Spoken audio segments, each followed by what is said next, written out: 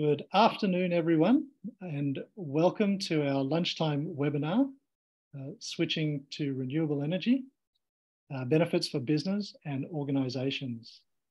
My name is Peter Wun, and I'm the Team Leader for Energy Management and Net Zero Strategy at Ku-ring-gai Council.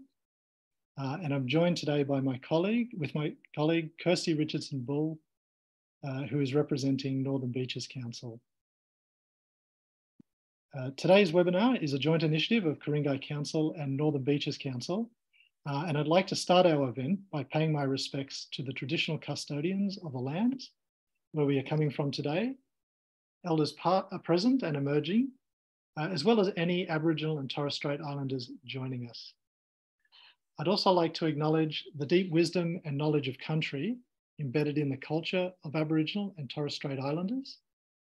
And as we turn our attention to the topic of a transition to net zero, I'd like to acknowledge that a just transition includes environmental and social justice for all First Nations people who have never ceded sovereignty. So we are running Zoom in webinar mode today, which means everyone's microphones and cameras are switched off by default. So we just ask you to submit any questions for our Q&A panel via the Q&A box.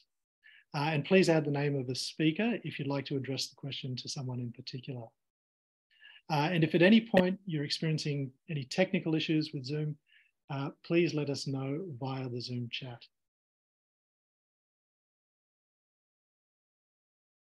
So today we're going to hear from Jackie McKeon from the Business Renewable Centre Australia, and Ben Waters from Precinct about how businesses and organisations are benefiting from renewable energy power purchase agreements, also known as PPAs.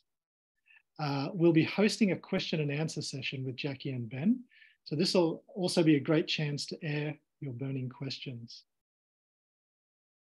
In addition to those presentations, you'll get a brief update from myself on how Ku-ring-gai Council is supporting local businesses in the energy transition. And Kirsty from Northern Beaches Council will also give a quick overview on a Northern Beaches Council initiative that's seeking to facilitate a group PPA procurement for their local businesses.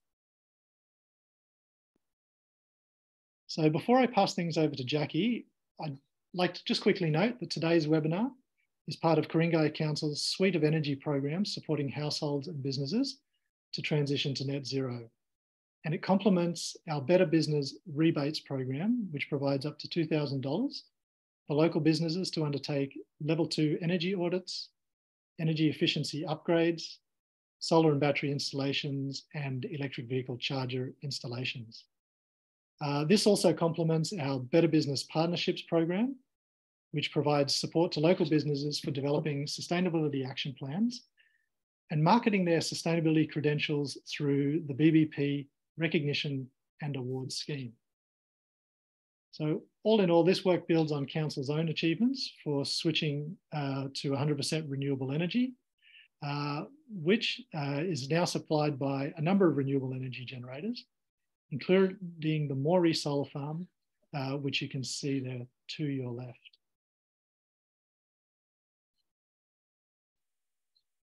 So our first presenter for today is Jackie McKeon, who is the Program Manager of the Business Renewable Centre Australia.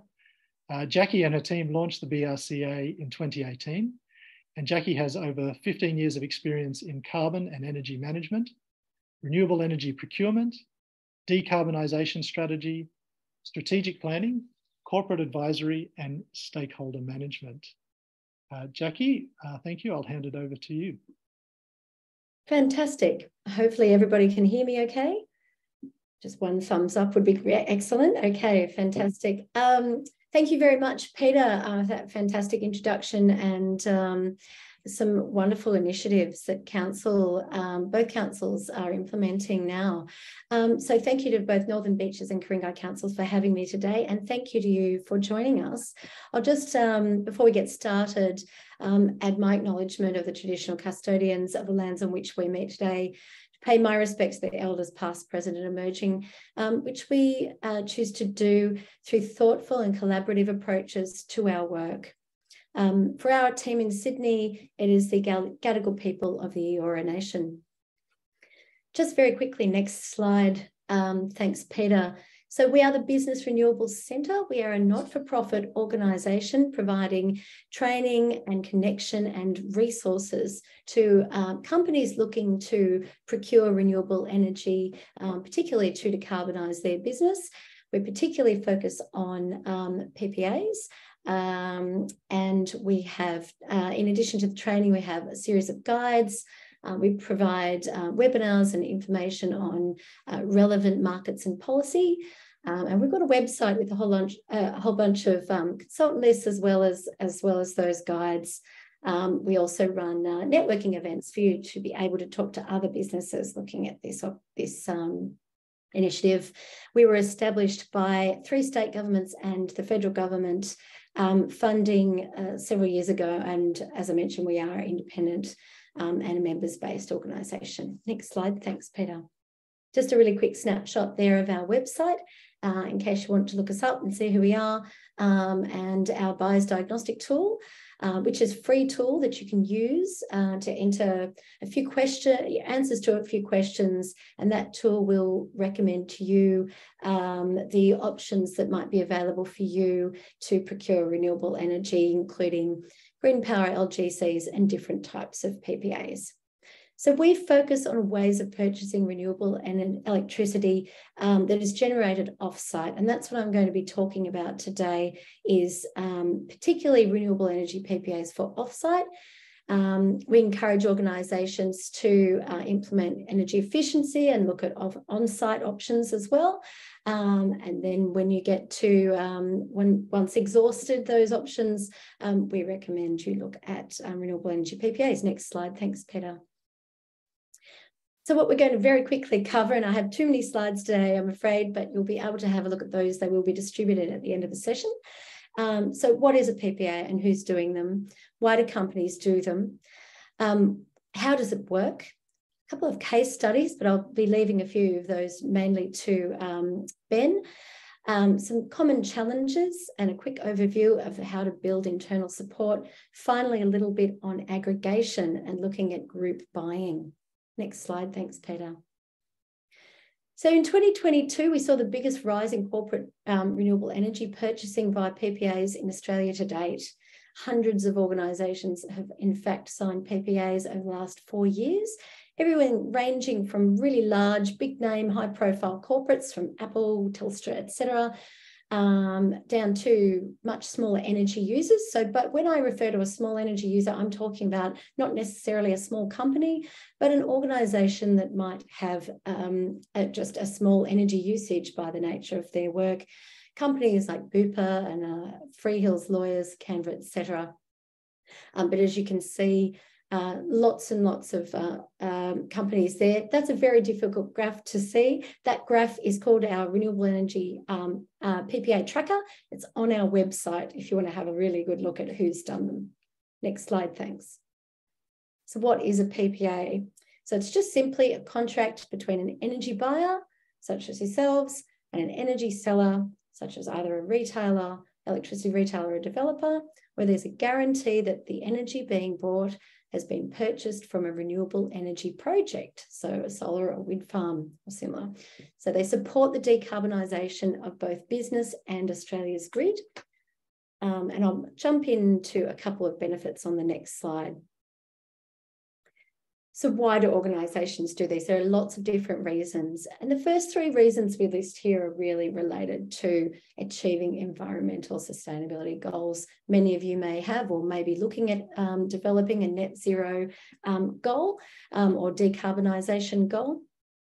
They also don't involve the same sort of capital costs or delivery risk that rooftop or other on-site options do involve. So they can be quite appealing from that perspective. They can help you position your company as a sustainability leader in the sector and therefore strengthening your brand. And they also support new investment in renewables ultimately and local communities. So the three broad groups of reasons there, as I mentioned, that achieving environmental sustainability targets, I'll go into that in a minute, managing energy price fluctuations and how they do this, and then also looking at the social, environmental, and reputational benefits that they can deliver. Next slide, thanks, Peter. So renewable energy PPA can very quickly make a material contribution to achieving renewable energy or net zero emissions targets. If you're looking at your electricity or scope 2 emissions, you might be able to reduce some of that with some rooftop, some with some energy efficiency. You might also have a bit more demand that might bolster that again. But a single PPA can, generally speaking, cover off on all of your emissions. Next slide. Thanks, Peter. They also offer budget certainty. So where if you're seeking a new retail contract every 1 to 3 years, that price you'll see probably jumps around quite a bit and has in recent times jumped up quite high, whereas a longer term PPA can lock in that price for you over that period so that you can really protect against the risk of energy price fluctuations. Next slide, Peter. And why does it jump around? There are lots of reasons, international and domestic reasons, but one of the reasons that we're quite clear on is that every couple of years we see another coal-fired power station closure. And when that happens, you do get quite a lot of bumping around of pricing. So we know that that's going to happen out to 2050. We can expect that, that volatility to continue. Obviously, also things like war in Europe, etc., impacting on pricing and gas prices. Next slide, thanks. And then finally, project co-benefits. So social and environmental project co-benefits. These are benefits of projects in addition to the green benefits of renewable electricity. So things like Indigenous engagement, local and regional employment. So these are sort of, I guess, projects, solar and wind farm projects where there are benefits to the community and the environment. There are quite a few good examples now in industry where there've been some of these sorts of benefits achieved. And obviously they're really important for organisations wishing to align their procurement with their stated goals. Next slide, thanks.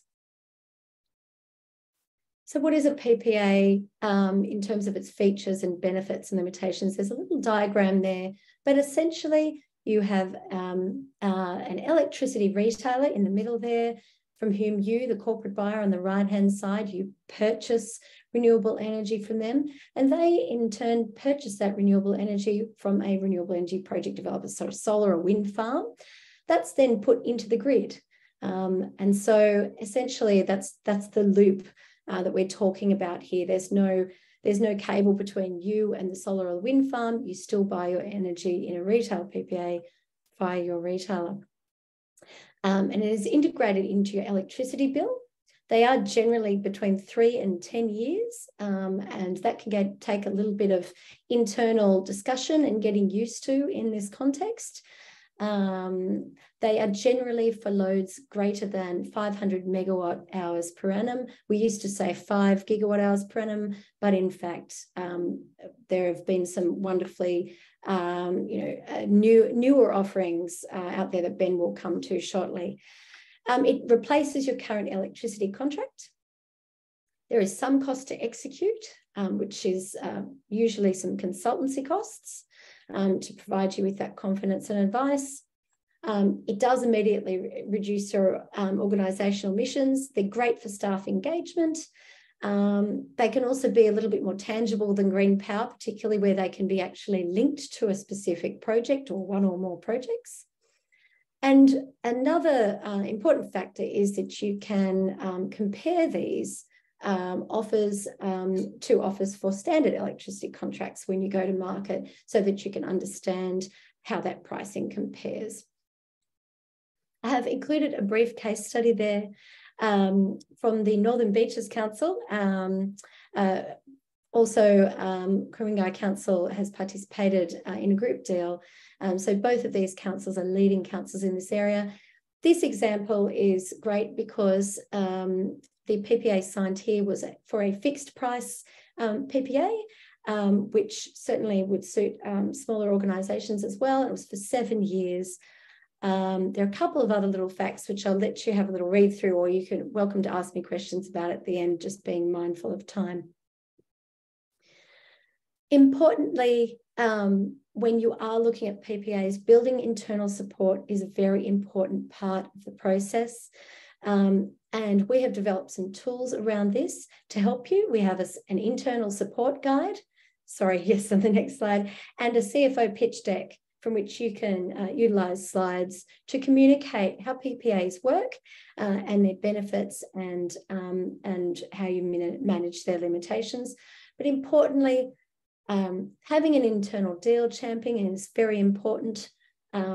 Understanding who the key stakeholders are in terms of both approvals and consulting internally, and then understanding your company culture and structure and appetite for price risk, because there are a number of different types of PPAs. Very quickly, just to comment on the next slide then on the common challenges, companies tend to find some challenges around the term length being longer than the average contract. There are ways of managing this and all of these challenges. Environmental claims and what you can actually say about PPAs and LGCs. Cost depends on when you go to market, whether or not they end up cheaper, more expensive, or parity with standard electricity agreements. And then project risk. Project risk really isn't really an issue for retail PPAs, as that's really taken on by the retailer.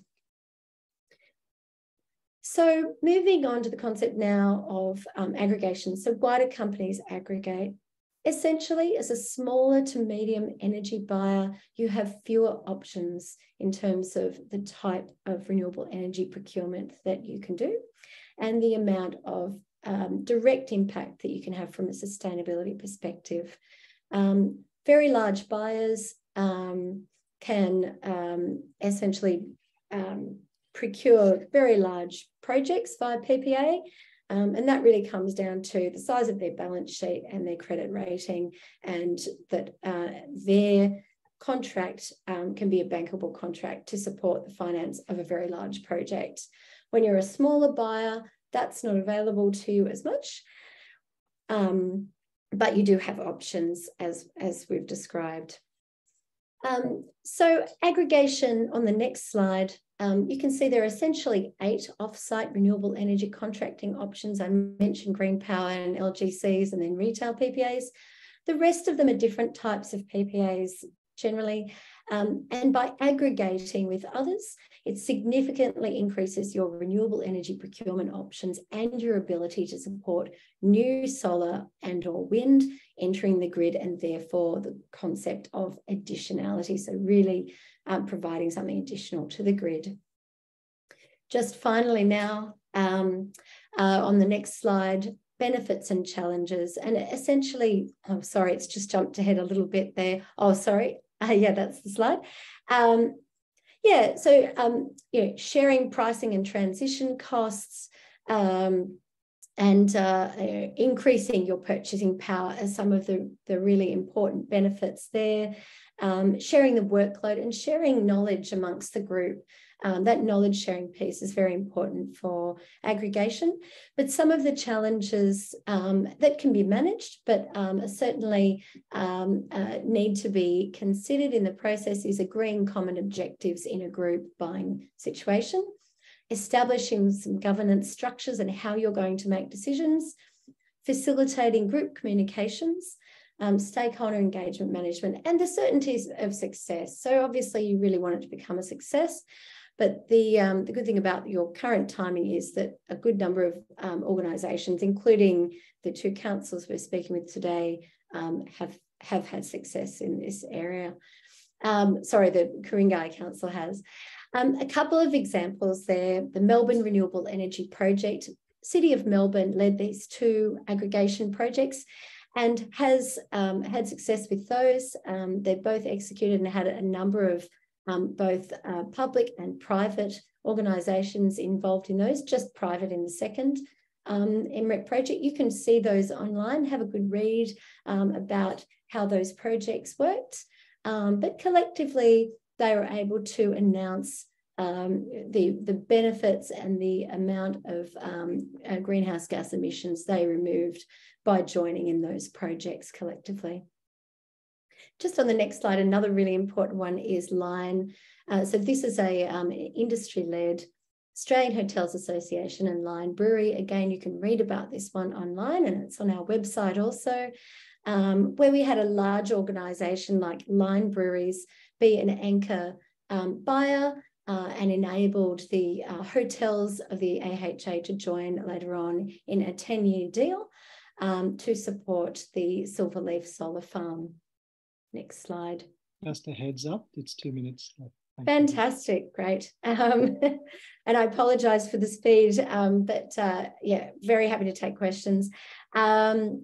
Essentially, we define a 5-step process from start to finish for aggregation. There are a number of activities to undertake, and particularly when you're getting started, really looking at that sort of group agreement on how decisions will be made, who's going to be in the group, and what sort of load profile you're going to have, and what type of procurement you really want to make. Do you have particular sustainability goals that you want to reach together, timeframes, etc.? And then obviously following on to the subsequent steps. Just coming to this final slide now. So in review, we have some of the key reasons why your organisation might look at buying renewable energy offsite via PPA, and some of the main purchasing options. Ben might go into some of the variants on the retail PPA there for fixed pricing, etc., and other options, and a little bit of market exposure. Or alternatively, you're welcome to join a session that a series of sessions that we are running together or delivering for the City of Sydney, the City Switch, and the Sustainable Destinations Partnership Programs. The first one on retail PPAs commences next Wednesday, and that is free to attend. And I will pop the link to that in the chat for those interested in registering. There is also an online version of that coming up. And feel free to ask us any questions about our other training. We do have detailed training by way of our boot camp, Energy Buyers Boot Camp. And feel free to hop online and have a play with our diagnostic tool. And now I'll hand over to the illustrious Ben Waters from Precinct. Thank you very much. Thank you, Jackie. Before we jump to Ben, I might just remind everyone, Jackie will be sticking around with us for a Q&A session. So do pop your questions into the Q&A panel there. And Jackie, it's great to hear what some of those motivators are for organisations entering into PPAs. And also interesting to hear about the masterclass event, which sounds like a great opportunity for businesses who'd like to dive a little deeper into the topic of renewable energy PPAs. Peter, and there is one question in the Q&A, and I'll just answer that in the written answer for Amanda there. Happy to do that now. Thank you. Thanks, Jackie. So our next presenter is Ben Waters from Precinct. Ben's experience with renewable energy PPAs goes back many years. He chaired the WWF's Renewable Energy Buyers Forum from early 2015 until the advent of the Business Renewable Centre in 2019. So Ben was a founding member of the Market Advisory Panel for the BRCA, and he's also a co-author of the Business Renewable Centre's Retail Renewable Energy PPA Guide. Ben is a former General Electric executive and a past chair of Sustainable Business Australia, now known as the Business Council for Sustainable Development Australia. So thanks again, Ben. I'll hand it over to you. Thanks, Pete. And today I'm joining you all from the combined gear, Lansdale combined gear people up in Coffs Harbour. It's not usual for me, but I'm pleased to be visiting a customer up here. All right, let's go, Pete. Thanks. Next one.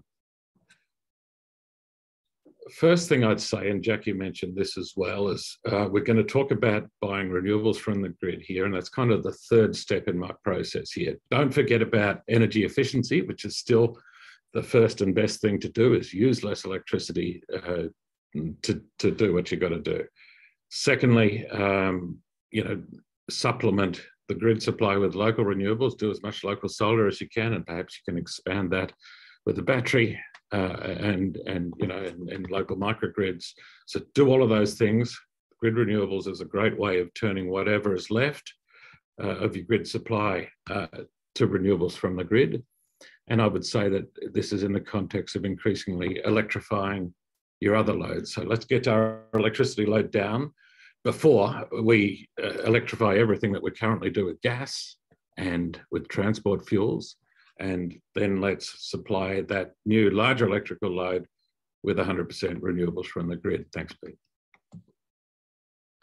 Chart on the left is the same as Jackie's been showing, but a global view. These power purchase agreements by businesses and governments are inflecting. It's a big deal these days, and there are many of them. The one on the right is just an example of what I just talked about. It's actually for a council who had a certain baseline electricity load, did a lot on energy efficiency, particularly a street light upgrade that reduced their electrical load, did what they thought was a huge amount of solar, but in the end that solar was supplying about 8% of their usage. 100% renewable PPA can top them up from 8% to 100%. The renewable PPA completes the journey. Thanks, Pete.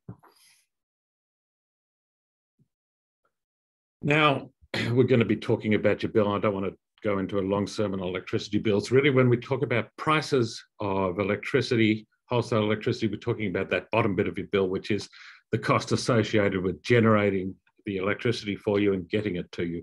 The prices for transmission and distribution for the networks, for the poles and wires are regulated. We can't do anything much about those charges. And indeed, most of the environmental charges you can't do much about. We are not talking about the whole bill stack when we talk about a renewable PPA, but the bottom bit, which is wholesale electricity plus retail, and to a degree, the LGC charges are within environmental charges. Thank you. Now, here's a 50-year chart, which is the ABS electricity price index for Sydney, for New South Wales more generally, really. And electricity prices used to be pretty boring through most of the 90s. And, then in the first decade of this century, the networks spent $45 billion in 5 years on upgrading the networks, and that doubled electricity prices the first time. This is just an index where 100 is the baseline, being September 2011 as it happens. A carbon price came in and came out. You may recall that as being, that was going to destroy electricity prices. It made a little tiny bit of difference, and then it came out and we hardly noticed it. What did make a big difference at the end of last decade was the closure of a large coal-fired power station in Victoria, Hazelwood, with very little notice to the market, which removed a large chunk of supply without affecting electricity demand at all. So supply that hadn't been planned for replacement left. Supply and demand forces really forced wholesale electricity prices much higher, and they doubled. And then over the next few years, there was a process of that capacity being replaced, and more than replaced, by new renewable generation, which is the only thing that's really getting built in the NEM, in the National Electricity Market these days. And that brought down electricity prices. New renewables equals lower electricity prices. They have no fuel cost. Think about the reasons for high electricity prices at the moment, and you see the last two data points on this chart for September and December last year. We have unprecedented electricity prices now, which is really driven by a war in the Ukraine, which is driving high prices for coal, oil and gas. Think about the fuel input cost for wind and solar. Well, I can tell you now there isn't any. So they're immune from that sort of international price pressure. Bottom line is that electricity prices have, more than tripled in the past 2 decades. And we've had, some changes in the mix of the grid, but the changes in the mix of the grid that Jackie just showed, that basically every large coal-fired power station is going to shut down by 2050, and actually many of them in the next 10 years. There's a lot more supply coming out, and I expect a lot of volatility in this market going forward. Normal electricity procurement just involves taking a price from the electricity market, the futures market, usually every 1 to 3 years. That hasn't been low risk in the past, and that's unlikely to be low risk in the future. Go ahead. All right, I don't want to spend a lot of time on this one, but really the electricity price, it happens every 5 minutes, but let's take it back to monthly averages, which is top right, and financial year averages, which is top left. In the top left, this is the wholesale part of the electricity price I mentioned.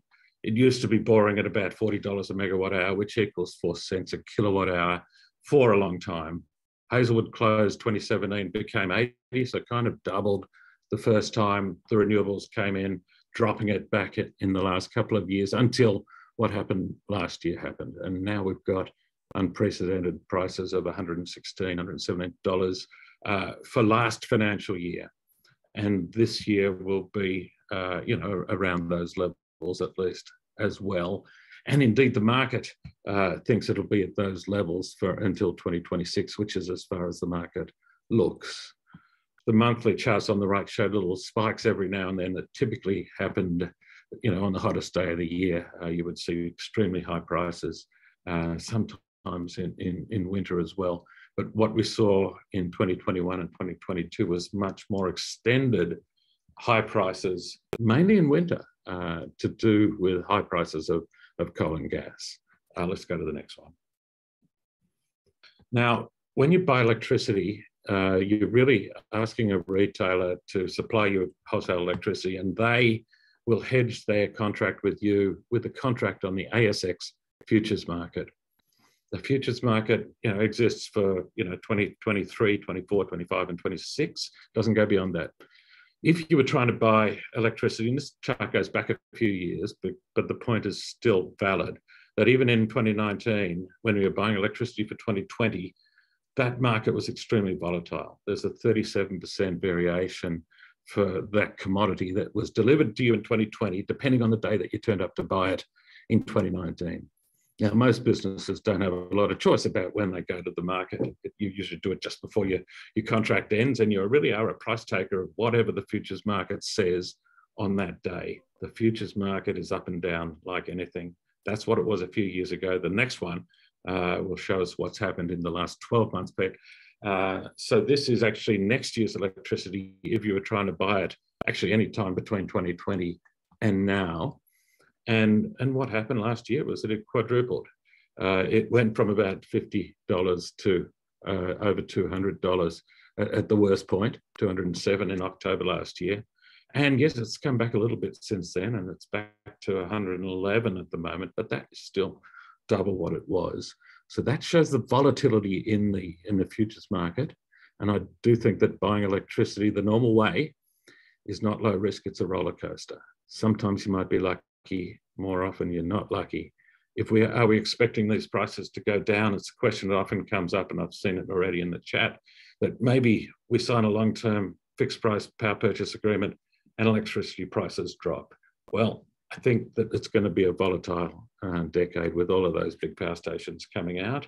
The market thinks that those prices do not go down in 2025 and 2026. In fact, they go slightly up to, this is around 12 cents a kilowatt hour, to which is added retail margin and all your network costs. It's certainly a doubling of the wholesale component from what you're used to.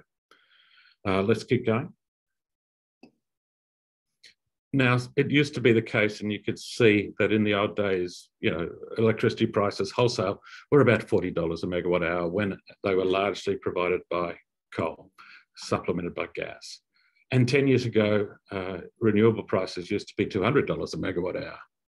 And what I can tell you is in that 10 years, and this chart comes from the ACT government, when they were procuring from these projects on the screen, that story has totally flipped on its head. And now you can get new renewables for $40, $50, $60 a megawatt hour, And the coal and gas-fired power is $200 a megawatt hour, or, you know, last year was 116.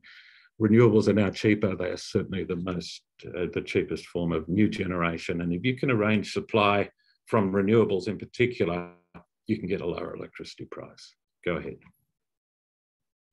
We've worked with a bunch of New South Wales and Queensland councils on the left, including some groups, as Jackie mentioned. But we also work with businesses. We've got a whole group of schools that we've worked with over the years, various agencies of the New South Wales government, and businesses like Hunter Water that we're working with at the moment. And there's a forming group of Hunter region businesses that we're working with on an aggregated retail renewable PPA at the moment. You can see some lawyers in there. It's an interesting mix of customers. Yeah, I'm fine for you to go on. Go. The structures for these purchases do vary. There's a real spectrum there from what could be a totally fixed price to a price that is fixed for a wind farm, a price that is fixed for a solar farm, but those solar farms and wind farms aren't always on. When they're on, you know what your price is. When they're not, it needs to be firmed up with electricity from the pool, and that pool is the pool that changes, the price changes every 5 minutes. Putting a retailer between the projects and you know, the retailer performs its appropriate role of, you know, doing wholesale purchase of renewable electricity, packaging it up to you one way or another, be it fixed or variable. Some of the best PPAs we have are variable. They are well matched with particular wind and solar farms to achieve, you know, maybe an 80% match in real time between low carbon, cheap generation and your electricity use. That does mean, though, that the rest of the time, that extra 20% of the time, you need to buy electricity from the pool. The pool is volatile, but actually it's less volatile than the futures market, I could tell you. The spot price, you know, sounds scary, but actually works quite well. And there certainly are protections you can put in place to cap exposure to very high spot prices under that type of arrangement. Or you can get a fixed price, or there is a spectrum of ways in between. Let's keep going and we'll talk about a real example. We worked with the school, Skeggs Darlinghurst in Sydney in 2020 on a sustainability strategy, and their driver, the reason they started talking about this was sustainability, wanting to reduce their emissions and to get to 100% renewable electricity. During that work, it became apparent that their electricity deal ended, you know, during the year that we were talking about, and we had some recent experience to suggest that they were getting offers from their current provider and others. We thought we could get them cheaper electricity from renewables. That turned out to be the case, but their driver wasn't cost, it was sustainability. But as it happens, it was a savings in electricity, and I'm going to show you some figures for the first 3 or 4 years of that contract to show you how it went. Not only is there savings in the electricity, which I'm about to tell you about, they were able to buy the renewable energy certificates to say that they're 100% renewable. And even the additional price of the certificates made it about the price of what they would have been paying for non-renewable electricity. So this customer had a legacy fixed price contract to 2019. What I'm showing you here is actually their monthly energy spend with the dollars taken off, so you just get a feel of the relativities of things. When they did their contract, their solar farm was not ready yet. It was the Bowman solar farm. You saw a picture of it earlier. They signed up in November 2019. Bowman became available in about June or July 2020. So actually they had a fixed price bridge for that first 8 months or so. And the green line was their spend under the fixed price bridge. And you can see that's extremely similar to what they used to have. Then the brown line does extend, and that was the offer that they were given for a 3-year period starting in 2019, ending in 2022. The green line is the real experience of the retail project-linked power purchase agreement with wind and solar in it. You can see that the green line sits nicely under the brown line, with a couple of exceptions, certainly a couple of bad months there. But the bad months aren't nearly as bad as what would have happened to them if they'd gone business as usual. They would have had a 3-year deal expiring October 2022. Do you remember when the peak of the electricity price was? It was in October 2022. I've got an offer for a customer in October 22 from a business as usual retailer, and the prices are around 30 cents a kilowatt hour. Had they taken that, their brown line, it shows their spend. What they've been able to do is sail through this period of market disruption with their renewable PPA, and their costs are what they always were. It's an interesting story. The next chart takes the load out of it, so it's actually the price in cents per kilowatt hour. And it's roughly the same story. The old price, the fixed bridging PPA price, about the same as the old price. The PPA consistently cheaper than the fixed market price they were offered back then, let alone the market price they would have ended up on if they'd taken a 3-year deal. So you might feel that your fixed price deal is low risk, but what happens at the end of it? Absolutely anything could happen at the end of it, and did. In retrospect, which contracting approach was riskier? It's a good product, and this customer, is locked in for 2030 with 100% renewable electricity. I've got a long list of other customers, over 40 of them, that are having similar experiences, whether they're on a fixed price PPA or a PPA like this, which is exposed to the spot price. That's about all I wanted to cover, Peter. Great, thank you, Ben. That was a really great presentation with lots of real-world insights on how PPA can really benefit an organisation. So thank you for sharing that. I'm now going to hand it over to Kirsty Richardson-Bull from Northern Beaches Council. She's going to facilitate our Q&A session after giving a brief outline on some of the initiatives that Northern Beaches Council are working on. Thanks, Kirsty. Thanks, Peter. Yeah, and thank you to Jackie and Ben. A great introduction to PPA and some good examples for us as well. Yeah, as Peter said, I just wanted to give you an update on what we're doing here at Northern Beaches Council. We're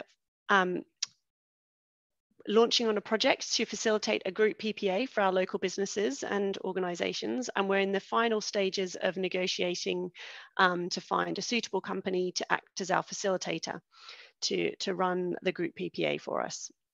And we anticipate that local businesses will generate substantial savings through participation in a renewable electricity group PPA.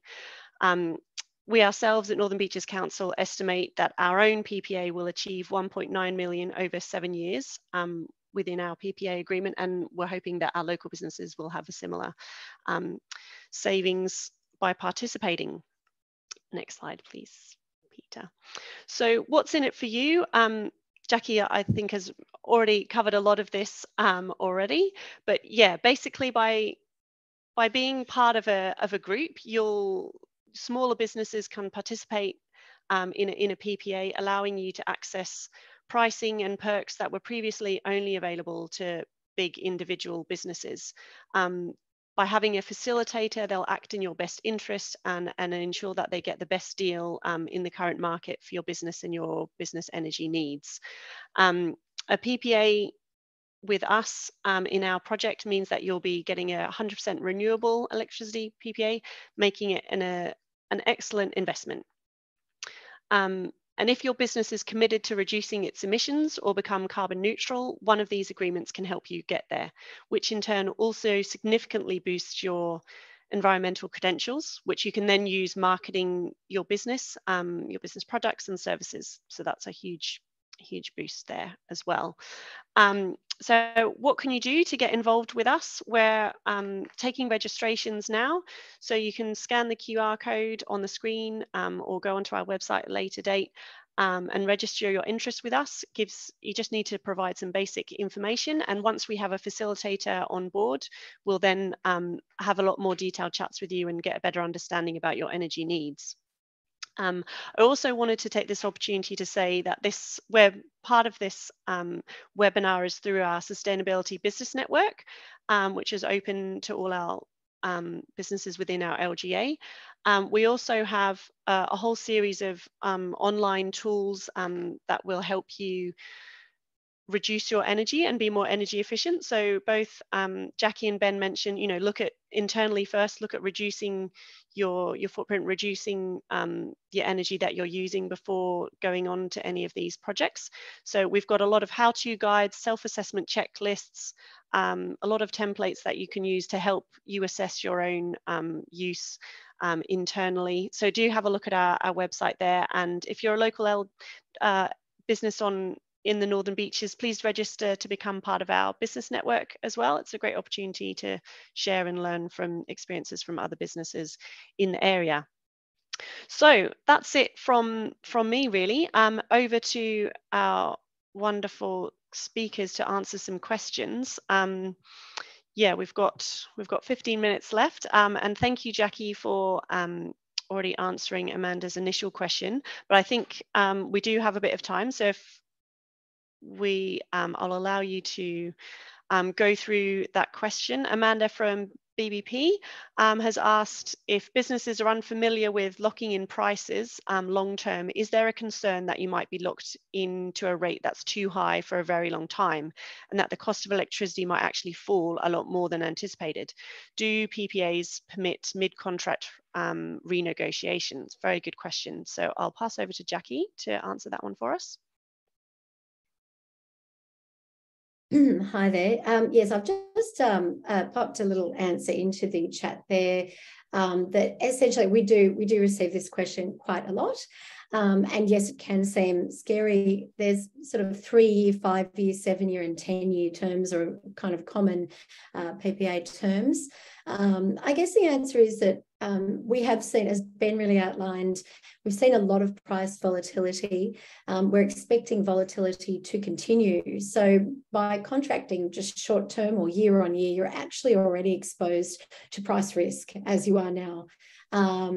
So locking in longer won't guarantee you definitely a lower price, because no one can tell you or has a crystal ball about what the market will do in the future, but we do expect volatility to continue, and you will have budget certainty, and you're taking control of your electricity contracting by doing a PPA. So as well as obviously all the other sustainability benefits and carbon reduction benefits that have been outlined there. The second part of the question is about mid-contract negotiations. Ben may have a view on this one also, but some retailers might allow you to do that. It really depends on who you're asking or who you're already with.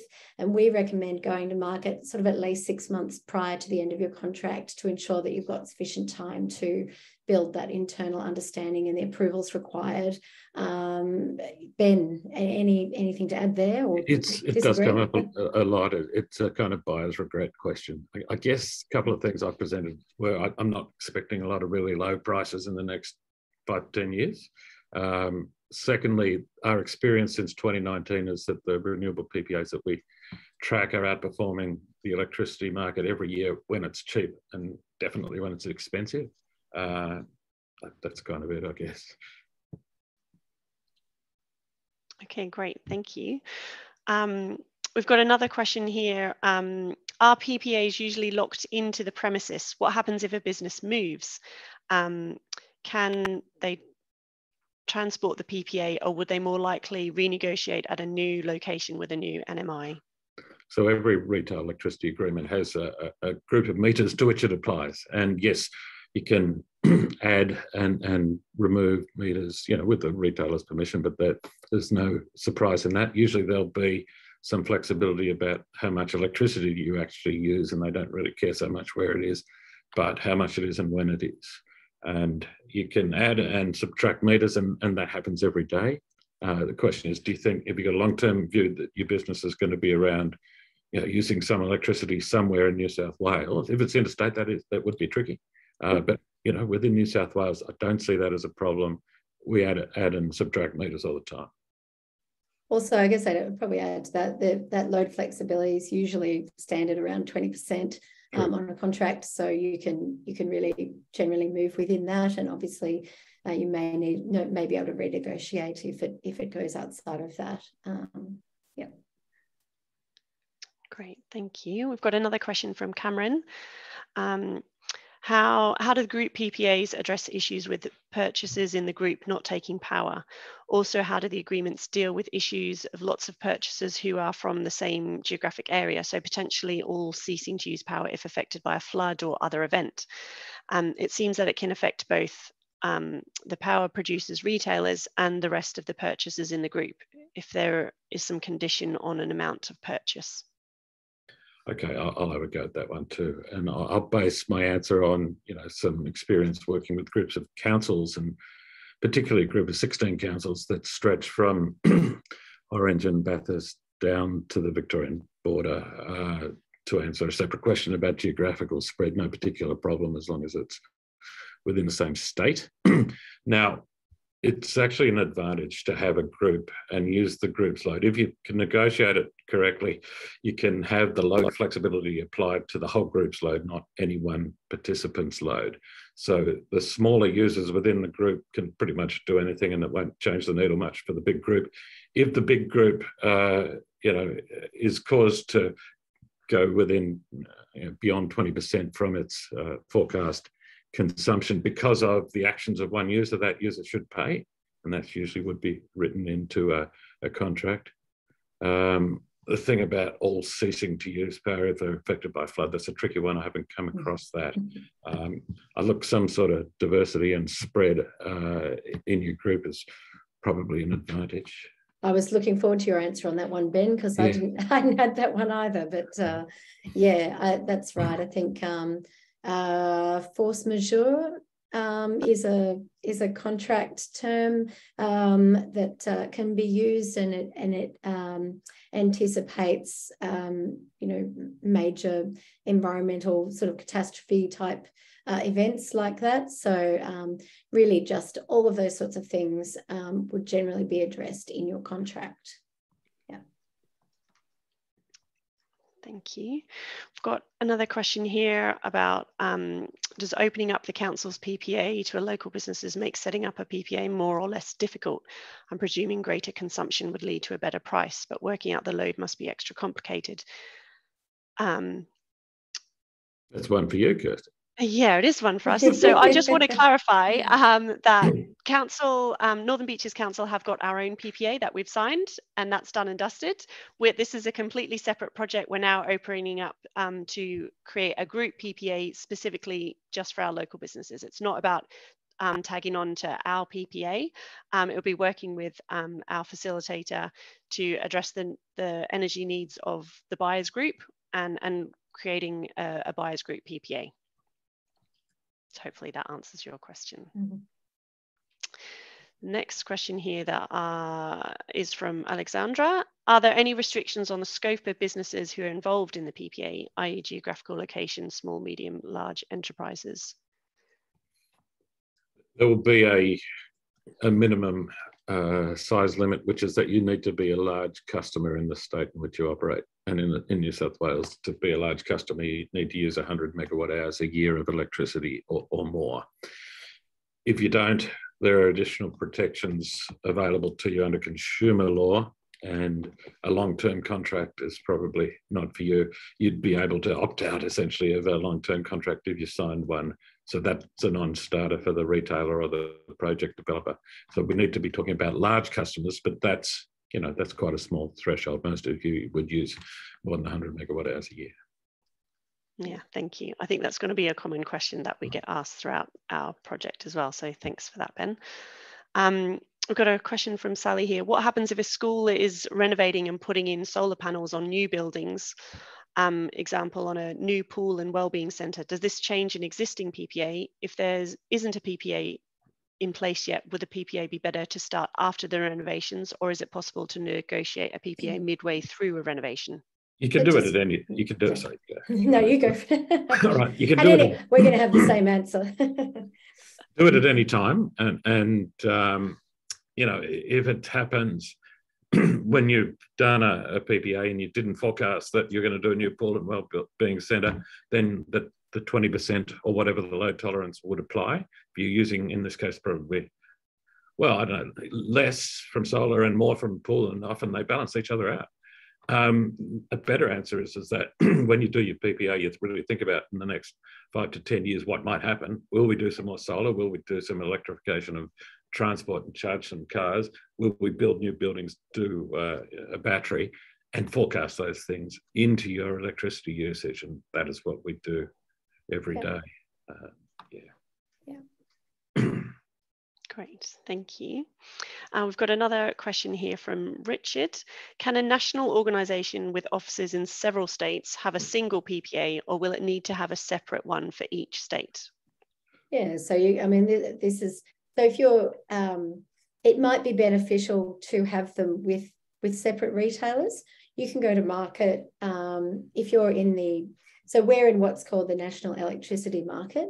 It's actually not over the whole of Australia. It's the East Coast states plus South Australia. So if you're a national organisation, you could expect to go to market and seek offers for either each of the states separately or as a whole. Retailers' job is actually to manage the price differences between the states. So they can do that, but it is likely you will get different prices in each state because of that. So it might be better to go to market with that as an option, where you can say, if you can give us a price for all of our assets, all of our load within all the Eastern and South Australia states, and then maybe give us one, give this separately as well, potentially, and look at, and then you'll be able to compare them between the retailers for the different states. Ben, anything to add there? You could use the same retailer and the same sort of arrangement, but every state would have its own price. That's right. Yep. Exactly the same. Yeah. Great. Thank you. Richard's also got a follow-up question. Are PPAs underwritten in any way? And what would happen if an electricity company failed and was wound up? Yeah, and this has happened, and it happened a fair bit last year. You're basically back on the market. So your risk is that you don't have the fixed price that you negotiated. You don't have the links to the project, including the renewable energy certificates that you negotiated, and you're back on the market and needing basically to do another one, or to do a business as usual stopgap. So it does happen. Look, it unfortunately happened last year, but the market is well set up for that. You go onto the retailer of last resort, and then you have a chance to negotiate a new contract. And the important thing about the retailer of last resort is that they're in there. So therefore the lights don't turn out, if that's part of your question. The lights won't turn out if they go under, no. But as Ben said, you just need to go back and essentially renegotiate or go back to market. In every case, your physical electricity is delivered by the local network, for most of your Ausgrid, and it's unaffected by whatever retail agreements you have in place. The network gets paid by the retailer. And if the retailer falls over, you need to find a new retail electricity agreement, but the power doesn't stop. Yeah. Can I just jump in with a related question? Does the risk of a retailer going under, it would seem to me it applies to customers, whether they're going with a long-term PPA or whether they're going under a sort of 3-year business as usual retail agreements, the risk and the due diligence you might want to undertake is do good due diligence on your retailer, yes. Yeah. And you're right, it applies to business as usual, and it happened last year to plenty of business as usual customers as well as PPA customers. And equally, you want to protect yourself from a reputational perspective by due diligence around their alignment with your organisation's goals and values. So if you're looking at, looking for a retailer who's particularly focused on, decarbonisation and decarbonising their portfolio as well, then make sure you include that in your tender process and your due diligence process. Great, thanks everyone. I think we've got a couple of outstanding questions, but we have come to the end of our time today. So I just want to thank everyone who submitted questions to our panel, and a really big thanks to Jackie and Ben for giving their time and sharing their experience with us today. We'll attempt to feed back some short responses to these outstanding questions when we send through the slide deck. And hopefully the event today has given you maybe a bit of motivation to take a closer look at the opportunity to switch to renewable energy and how your organisation might better manage energy going forward. I'd encourage you to reach out to Jackie or Ben if that's the case via the contact details they've shared. And to also check out the resources that were shared throughout the event, which included the Better Business rebate offerings if you're in the Ku-ring-gai LGA, and certainly the Northern Beaches Group PPA initiative if you're in the Northern Beaches area. And don't forget the BRCA's biodiagnostics tool and the upcoming PPA masterclass, which I take it the details would be available on the BRCA's website. They are, and I've just popped it into the chat there too, the link, if anyone's interested. Fantastic. Thanks, Jackie. Thanks, Jackie. So lastly, if you'd like to suggest future webinar topics relating to energy and the transition to net zero, or make any suggestions on how we could improve these events, please let us know via the event survey, which we'll send around shortly. But thank you all, and have a great afternoon. Thank you. Thank you, guys. Thanks, everyone.